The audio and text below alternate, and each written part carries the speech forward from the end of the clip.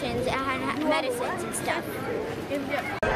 This is the bedroom, and it looks kind of like the doctor room that we made. Yeah. They make bread, butter, cookie, and cinnamon roll.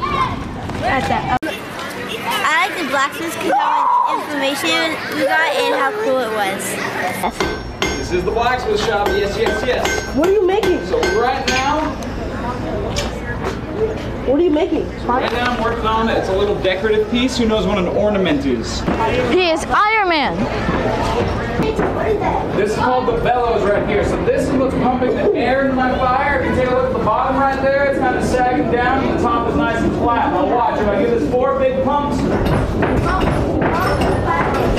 how big that gets right there? Now it starts to fall back down. So I'm inflating the top and it starts to go back down and showing the air through this pipe. That's making the fire nice and big.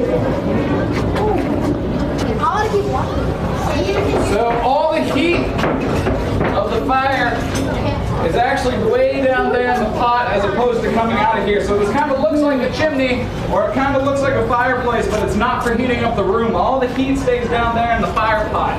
You've probably heard before that the blue part of the flame is the hottest part of the flame, right? That's not true when you have a coal fire like this. The white part of the flame is the hottest part. That's going to be underneath the first layer. So if I let this fire die down a little bit, give it a little bit of blow, I can actually keep my hand pretty close right there.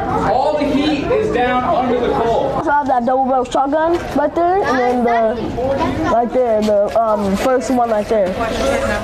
Do you like the gun shop? Yes, very much. This is John Sutter's quarters, and it looks very empty as you can see here. The bed doesn't look like it's... Is that a bed? Yeah. It looks old. I know. So this is kind of like the cannon place where they like shot the cannons and like at any intruders. And this is the tower where it's inside. The kitchen is somewhere where they cook bread and other things, and it's really nice. My favorite part at Sutter Fort was the weaving over there, and learn how to weave blankets. Yeah.